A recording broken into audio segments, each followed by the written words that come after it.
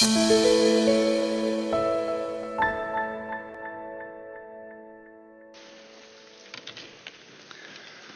good morning, everyone. Well, I want to acknowledge John and Meg Glass. John, you just wave your hand there. John and Meg and their son John are here visiting us, and John's going to be speaking to us tonight. Now, they've been serving as missionaries. John is a pastor of a church. They've been in France and Geneva, Switzerland, for ever since I was a boy, more than 3 decades.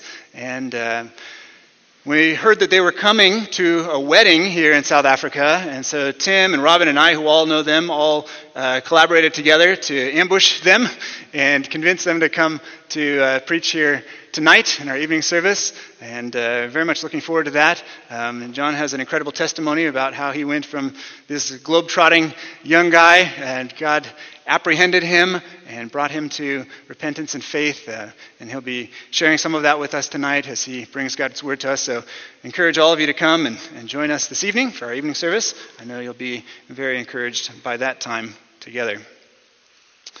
Well, it has been a delight for my family to be here at Antioch. I think this is our 9th Sunday here, but it feels like so much longer. You've been very welcoming to us, and it's been a joy to start getting to know so many of you. We're very thankful to see your love for the Lord and your love for one another. It's so evident, and we are just rejoicing at all that's happening here. This is a busy church. There's much going on, and over these weeks, I've been able to see and observe much of that activity and notice how many different people are serving in different places, doing different things to make all of that ministry happen. It's been a joy for me to watch. But I also know that in every church, there are many different attitudes towards service.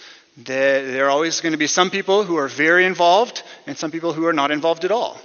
There are some people who are very eager and excited to serve, and some who are weary and burned out. Some people are wondering if they should start serving. Others are wondering if they should quit serving. And I don't know where you are in that, where we are, but I know that in any church there are usually people in all of those groups. And so today, this passage that we look at is 1 Peter chapter 4, verses 10 through 11. It's really a passage that speaks to all of us.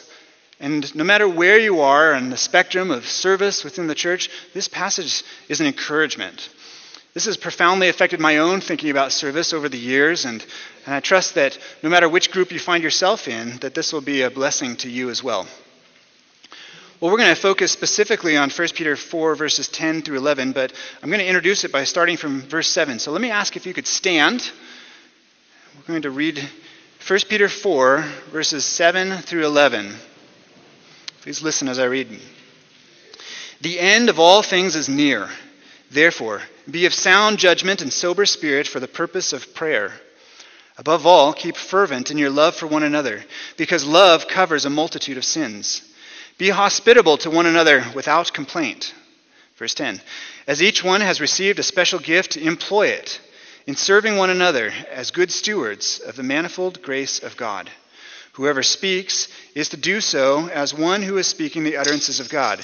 Whoever serves is to do so as one who is serving by the strength which God supplies, so that in all things God may be glorified through Christ Jesus, to whom belongs the glory and dominion forever and ever. Amen.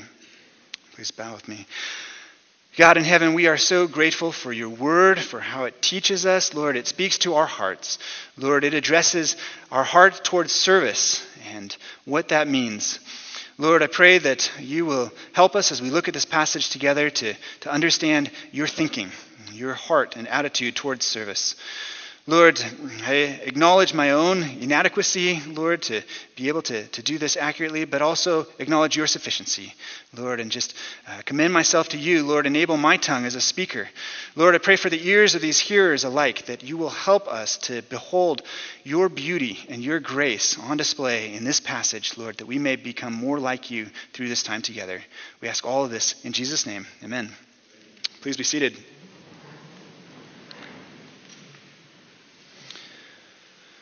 Well, since we're coming partway through 1 Peter, we're parachuting really into chapter 4, I want to take a few minutes to look at the context together.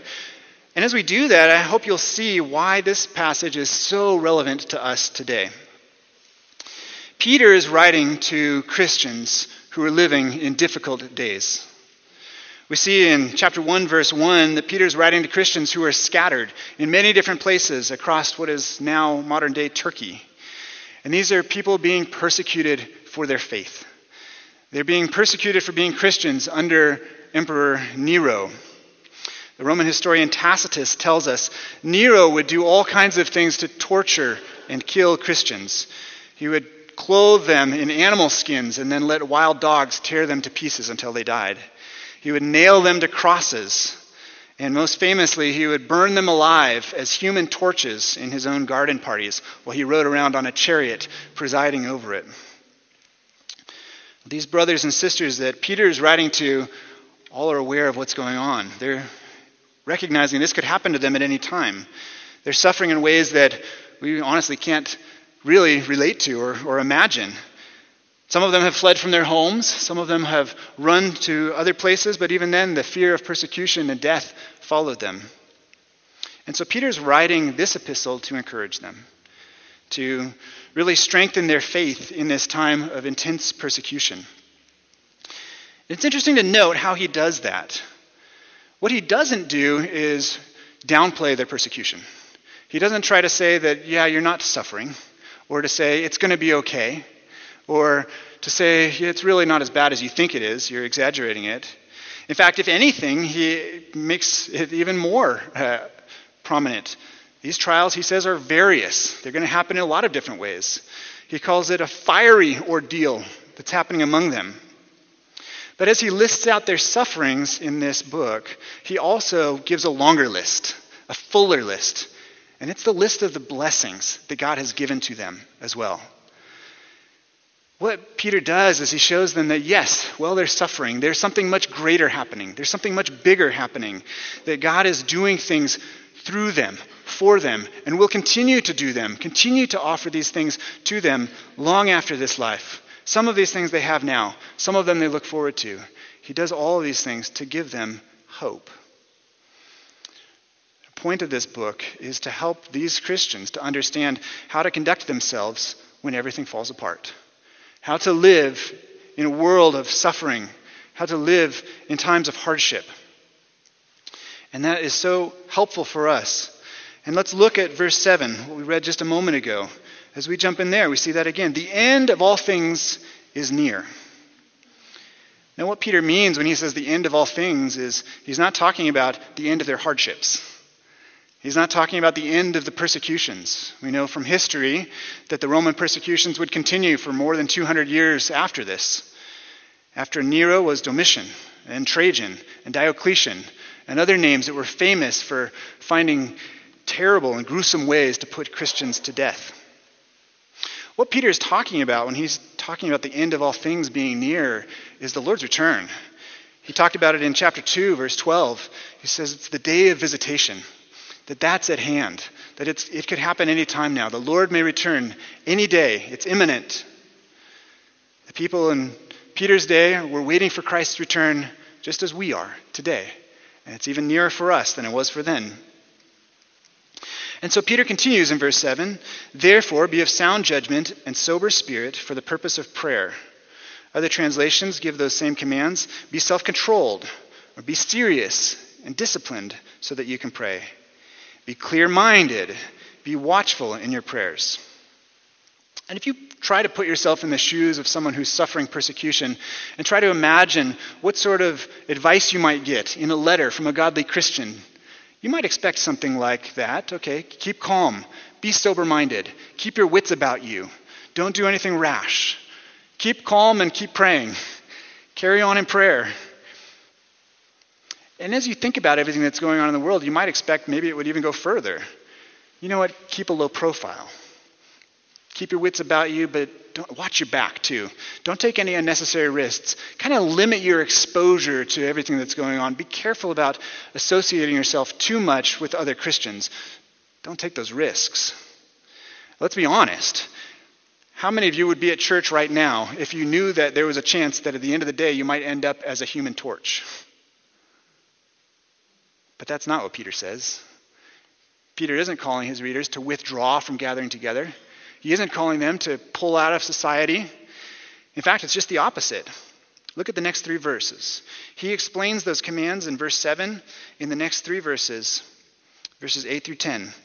Above all, keep fervent in your love for one another, because love covers a multitude of sins. Be hospitable to one another without complaint. As each one has received a special gift, employ it in serving one another as good stewards of the manifold grace of God. And did you see it there? Those 3 verses have 3 distinct one anothers. Verse 8, love one another. Verse 9, hospitable to one another. Verse 10, serving one another.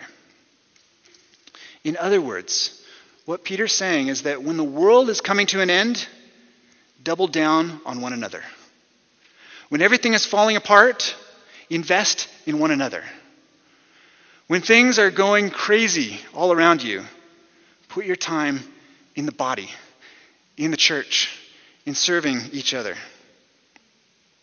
Love one another, and not just until they sin and then you stop, but to cover a multitude of sins when brothers sin against you.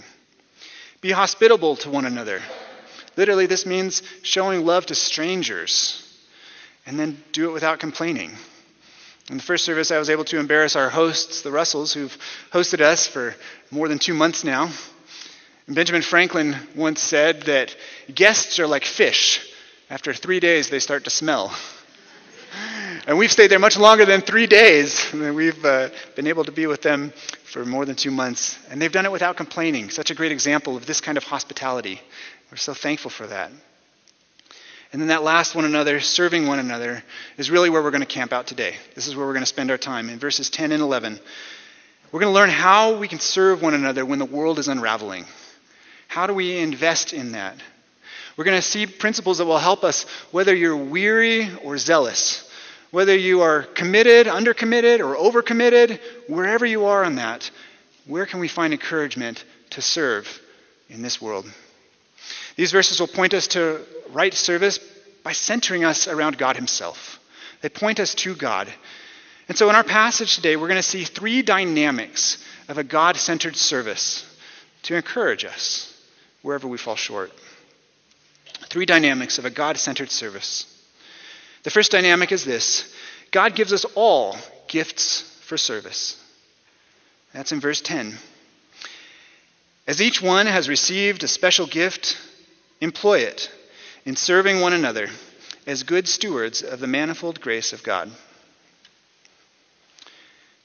God, in his grace, loves to give gifts. He's the giver of every good and perfect gift, James tells us. And as I said a minute ago, that's one of the themes that Peter highlights in this, is that long list of blessings that God gives to his people that outweighs the smaller list of sufferings.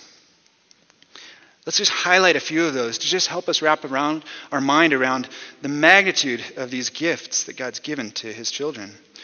Chapter 1, verse 1, grace and peace in the fullest measure. In verse 3, God gives a living hope of resurrection from the dead. And he continues in chapter 1, as we saw in our call to worship this morning, that imperishable, undefiled inheritance that awaits us in heaven. And that protection by the power of God. God gives inexpressible joy that we all have at his coming. God has redeemed us with the precious blood of the Lamb. Chapter 2, God has made us a people who were not a people. He's made us a chosen race, a holy nation, a royal priesthood. In chapter 2, verse 24, he himself bore our sins in his body on the cross, so that we might die to sin and live to righteousness, for by his wounds you were healed. And we could keep going on, but Peter just is effusive about all the blessings that God has given to his people. And then in our passage today, we see another one. God has given every believer spiritual gifts. That word used in verse 10 is not the normal word for a gift. This is a special gift. The NASB translators put in the word special to highlight that. It's charisma. It's those grace gifts. Those gifts that God gratuitously bestows to every believer at the time of conversion, the time of salvation. We receive a gift. We see examples of these grace gifts in some of the other passages, Romans chapter 12, 1 Corinthians chapter 12. Pastor Tim has preached a phenomenal message on Romans 12 not too long ago, so won't go into that too much. You can find that online. I think it's called Becoming a Charismatic Church. You probably raise some eyebrows with that. But these are gifts that God gives to each believer that are different from our natural abilities. We have natural abilities. God gives us those as well. But he also gives believers something special, something unique. And it comes to us at salvation. Some examples of them from those other passages are teaching, giving, leading, administrating, mercy, and so on. Now, in our verse here, we see it's used as gift, singular. But I think it's best really to understand that as a combination of multiple gifts that make one unique blend. I like to think of it as a smoothie. So when we make smoothies, we'll get a lot of frozen fruits and put them all in the blender and mix them up together, and you make something. And it's different every time because it depends on what you had more of and what you had less of. Every time it's a little different flavor, a little different variation. And every one is distinct and unique, but comes together to make one drink that you can enjoy. It's similar here, is that God combines different abilities and aptitudes into one gift that each of us has. Each one of us has a special blend that is not the same as anyone else's. And then did you notice who this verse says receives these gifts? Everyone. Each one. Each Christian has a gift. If you're a Christian, you have been blessed with a spiritual gift from God. Pretty straightforward. Now, sometimes we don't think of it that way. We often think of gifted people, as people who have very prominent gifts, right? We're thankful for Melissa and Lydia and their gift of music and blessing us with that. And we'd say they're gifted. But really, if you're a believer, you are gifted. God has gifted you with a gift. That's what this passage teaches us. Every Christian is gifted. And to take it further, it doesn't matter if you've been a Christian for 50 years or for 5 minutes. God has gifted you. It doesn't matter what your age or your gender is, what your ethnic or social background are. You have a gift if you're in Christ. You don't need to go to Bible college for 4 years to get this gift. You don't need to have a spiritual experience to have this gift. This is a gift that God graciously gives to every believer at the time of salvation. If you are in Christ, you have a gift. And this verse also tells us what your gift is for. It's to be employed in serving one another. This gift is not to be used for ourselves, but to be used for everyone else, the people around us. 1 Corinthians 12 tells us it's for the common good. This is why Peter uses the word of a steward, the language of stewardship. We understand that. It's a managing something that has been entrusted to our care. Imagine for a minute that somebody entrusted you with an extremely valuable, a priceless musical instrument, say a violin. This violin, they say, is for you to take care of. I'm entrusting it to you with one condition. It needs to be used for ministry. Find ways to use it to build up the church. What would you do with it? What we would hope is that you'd find ways to get it used, right? And start thinking, how can I make sure that this can be used to build up the body, to evangelize the lost? How can I put this in the hands of musicians who are going to be able to take full advantage of its form and shape and use it to be able to perform the beautiful music that this violin was created to perform? How can I use it to let people be blessed by it? I want people to be able to hear the sounds that this was made to create. Would you get it in people's hands? Would you help find venues for it to be used in? Or would you keep it in the case and put it in a cupboard somewhere and lock it away and just leave it sitting there? The first one is being a good steward. The second is being a poor steward, locking it up, not using it for what it's intended. And our gifts are like that. They're meant to be used. God has given them to us to employ as good stewards. And so the question is, are you employing your gifts? Are you putting them to use? Are you serving one another with them? That's what they're intended for. Now, I often hear people say, well, I'm not sure what my gifts are. And if that's you, I'd encourage you to speak to one of your leaders. Talk to a small group leader. Talk to one of the elders. Any one of them would love to help you find what your gifts are. But I'll tell you how they'll probably do it. It's not going to be filling out a questionnaire. It's going to be getting you involved in service and helping you start something. And then coming alongside and saying, hey, brother, what you just did is not your gift. Let's find something else, right? And helping steer you to something else. And I praise God for people who've done that in my life, who've helped guide me to find areas that are not my gifts. But that's how we start to put those things to use. And so if you aren't sure where you're gifted, I encourage you to speak to someone. I know any of the leaders would love to help you with that. Peter also says, end of this verse, that these gifts showcase God's manifold grace, or his varied grace. And the thought there is that God's grace is in many different colors. Literally, this word means multicolored or multifaceted, right? Because, as we saw, God gives each believer a unique blend of gifts. When you start putting them all together, you get this spectrum of colors, right? This mixture that doesn't match anything else in this world, right? That the church begins to display this beauty of all these different colors, all shining forth at the same time. 1 Corinthians 12 emphasizes that God gives a variety of gifts, a variety of ministries, and for a variety of effects. But it's one God and one Spirit who gives them. And so put together, all of our gifts create this beautiful spectrum of color. But conversely, if we aren't using our gifts, if some of us are holding back, are keeping them in the cupboard, then some of those colors are missing. And the beauty begins to fade. And the overall impression that should have for the world begins to be diminished. God gives us all gifts for service. The second dynamic that we see in this passage is that God empowers our service. That's in verse 11a. I'll tell you a tale of two lawnmowers. In Malawi, my fellow missionary and I both bought lawnmowers. He bought a petrol-powered lawnmower. I bought an electric lawnmower. And we began to debate which one of us had made the better decision. And at first, I thought that it was me because we had a 9-month-long fuel crisis where you couldn't buy petrol. And so Brian's grass got really long and he had to borrow mine. But he got the last laugh because after that came years of load shedding. Sometimes 18 hours a day. And my grass got really long. And I had to borrow his lawnmower.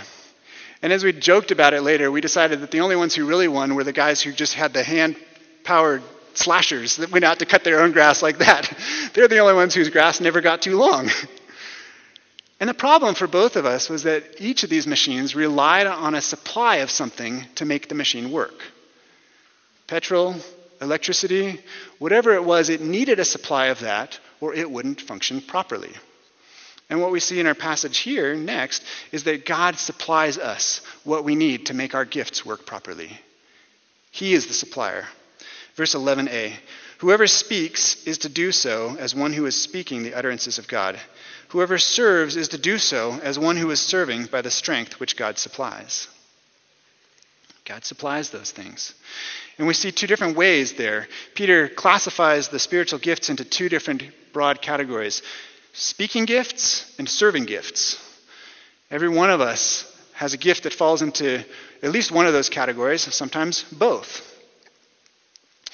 And it's important, not that one is more important than the other, because both of them depend on God's supply for them to work properly. Speaking gifts would involve things like preaching, like teaching, like exhortation and admonition. And of these, Peter tells us, whoever speaks is to do so as one who is speaking the utterances of God. Now, the word utterances is a unique word. It sometimes is translated oracles. And it describes the exact words of God. And what that means is not that a preacher doesn't need to prepare and hope that God's just going to zap the words straight through him, right? We know that's not the case from other passages. 1 Timothy 5:17 instructs that double honor is given to elders who work hard at preaching and teaching. Preaching and teaching take hard work. There's study and preparation involved. It also doesn't mean that the preacher's words are new revelation. It doesn't mean that what I'm saying right now is on the same level as Scripture. It's not. My words aren't infallible like God's words are. And though the Holy Spirit helps us when we preach or teach, it's not the same as the process of inspiration by which God breathed out the words of 1 Peter or 2 Peter.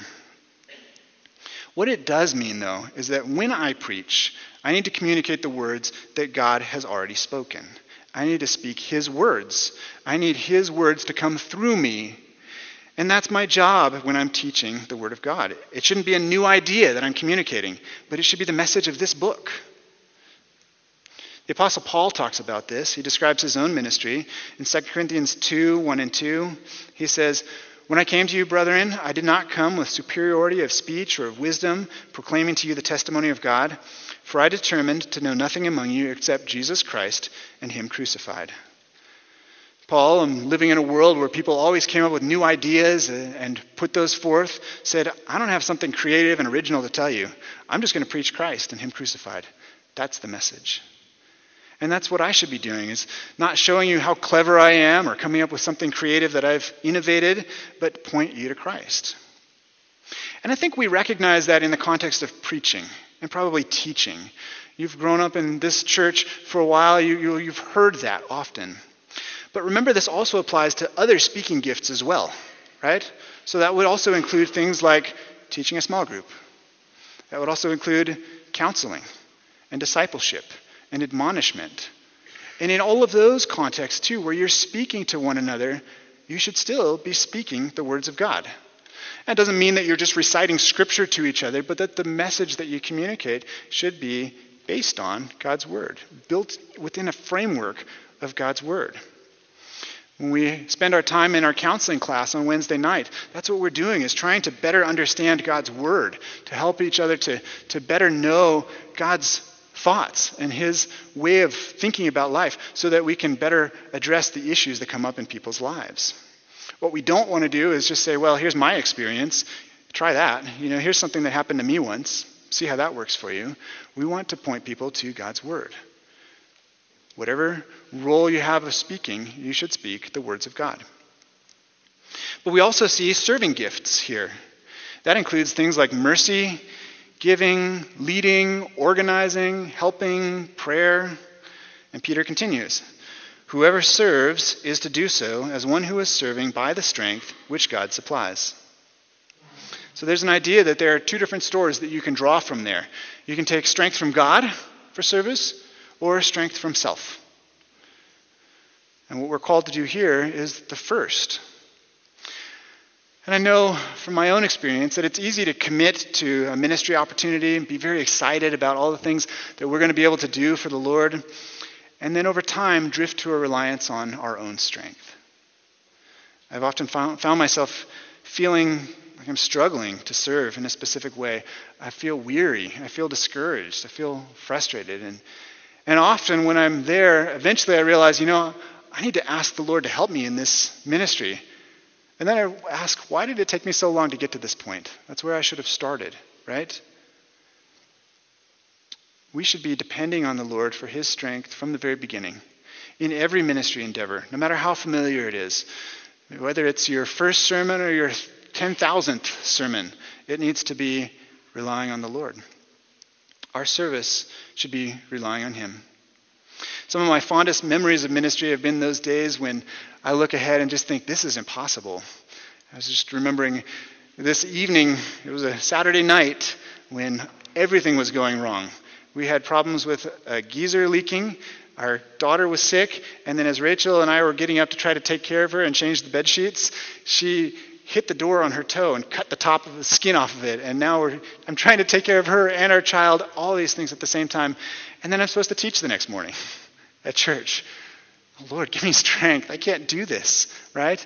And yet He does, and He did. And looking back on that afterwards was just such a testimony of His faithfulness to carry us through.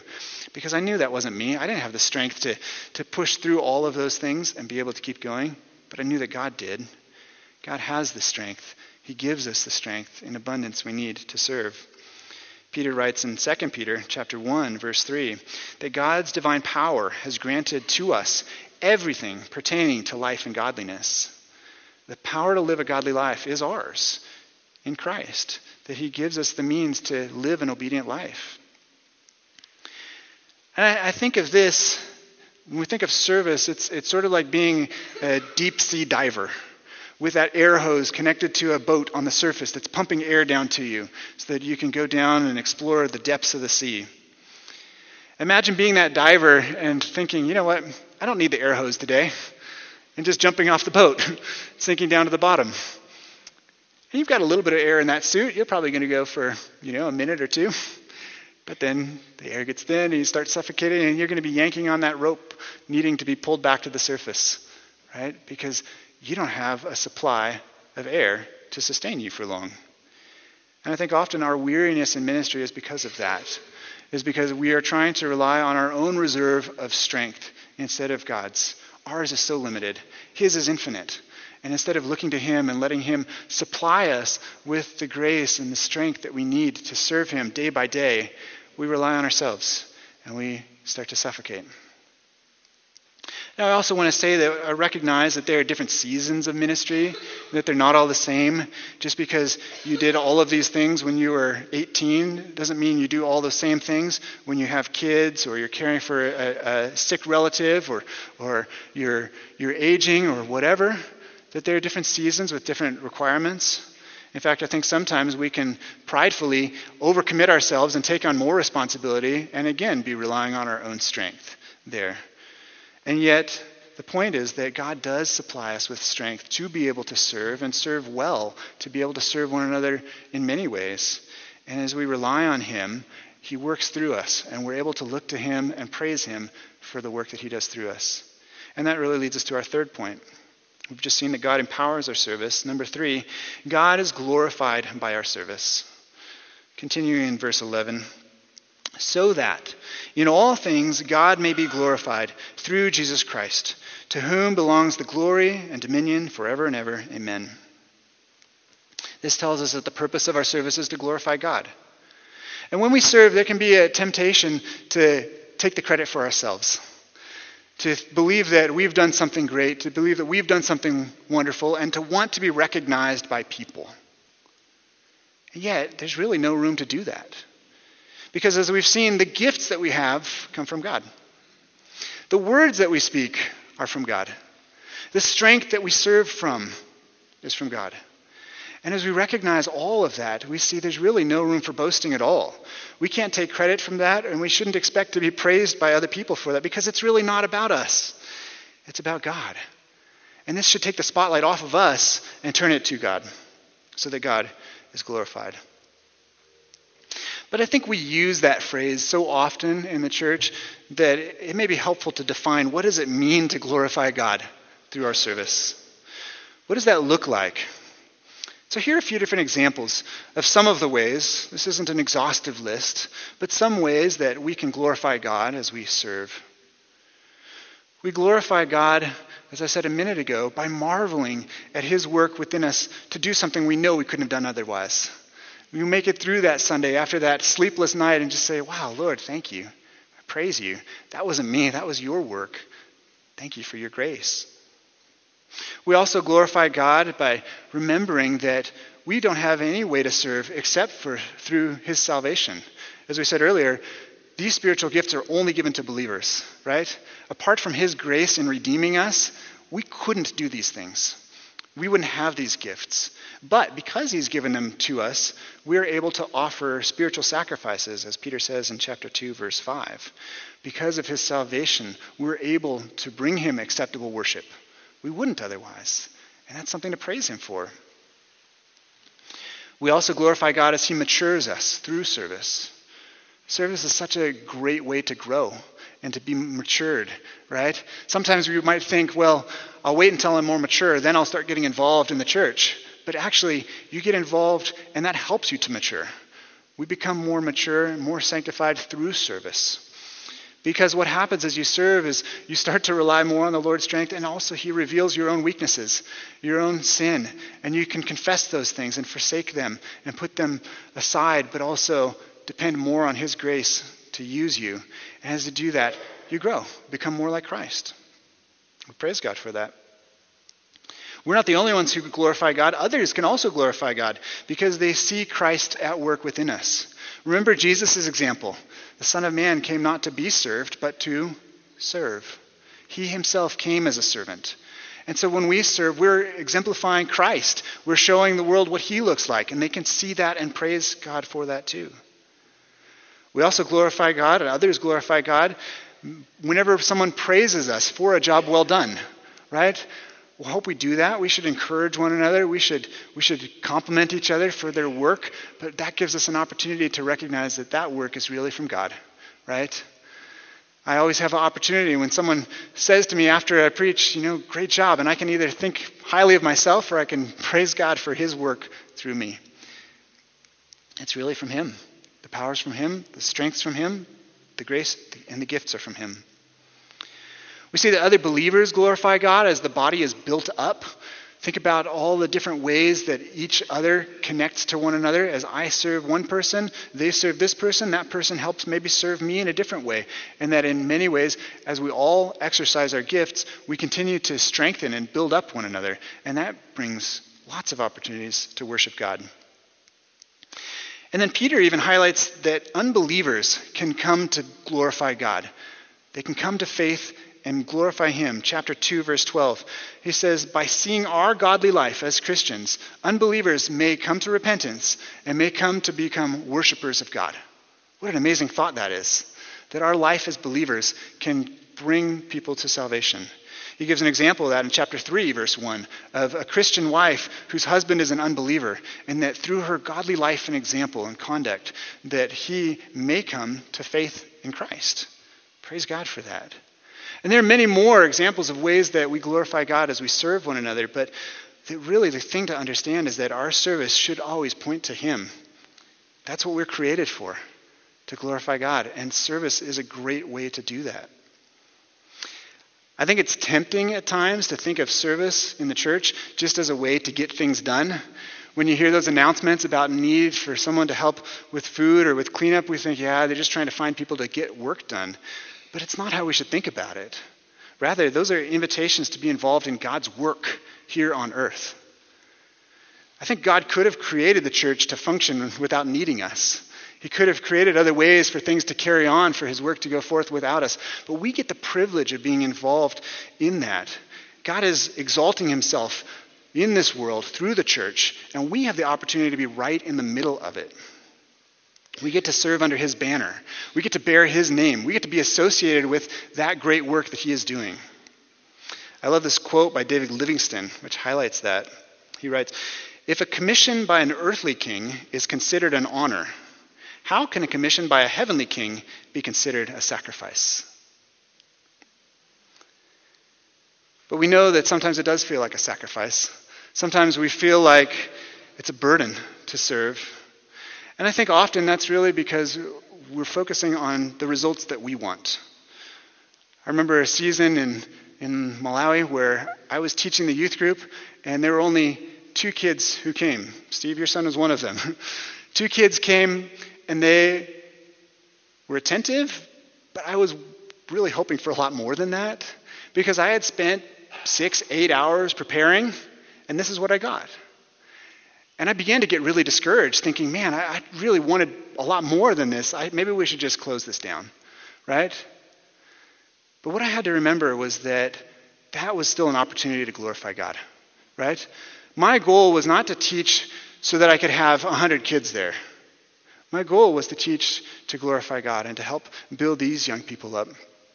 And praise God, that happens. No matter what the outcome is, that happens. God is glorified no matter what. That wasn't lost. That effort wasn't lost. Praise God, later, eventually the group did grow and I got to see some of that, but that's not a guarantee. But what we do know is that any time we serve, if we're serving to please the Lord, that he receives that praise and that it is something that he will reward in the right time. Well, in conclusion, we've seen a right perspective on service and really how it's centered around God. We've seen three dynamics about service. Number one, God gives us all gifts for service. Two, God empowers our service. And three, God is glorified by our service. And I trust that these are an encouragement to you, no matter where you are. Again, we notice that it's so God-focused. Really, it's not about us. And it's not about the people that we're serving. We're secondary characters in what's happening here. The primary character is God. God is the one who's at work here, and we get to be used by him to build up his church. Wherever you are and you're thinking about service, whether you're involved or not involved, I hope that this turns your gaze to him and helps encourage your heart to worship him through service. Romans 11:36, familiar passage, says, "For from him and through him and to him are all things. To him be the glory forever. Amen." And one of those all things is service. And we see that exact model here. From him, God gives the gifts. Through him, he gives the strength and the words. And to him, for his glory, are all things. We glorify God through service so that he may be glorified. Please bow your heads as we pray together.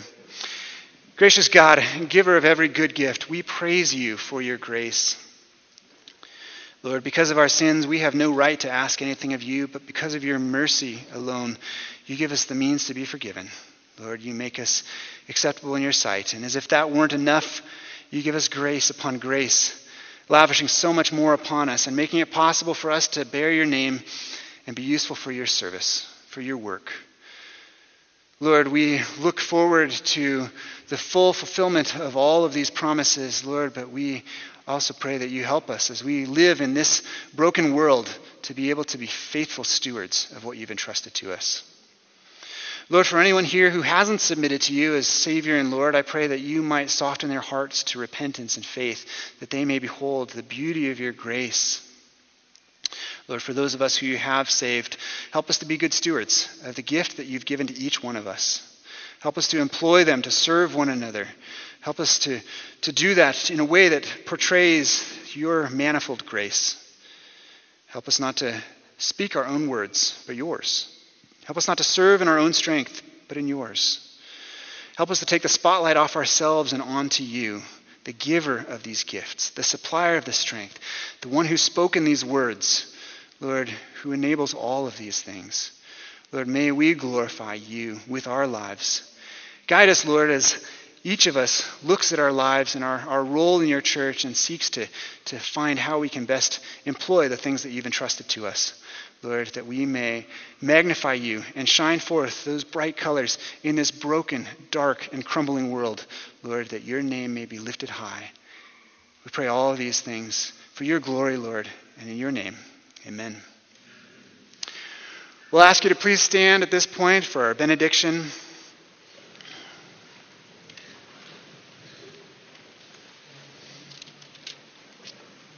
Our benediction is from 1 Peter chapter 5, verses 10 and 11.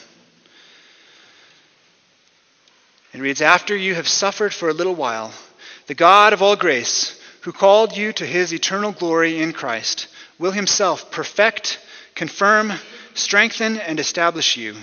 To him be dominion forever and ever. Amen." Go in grace.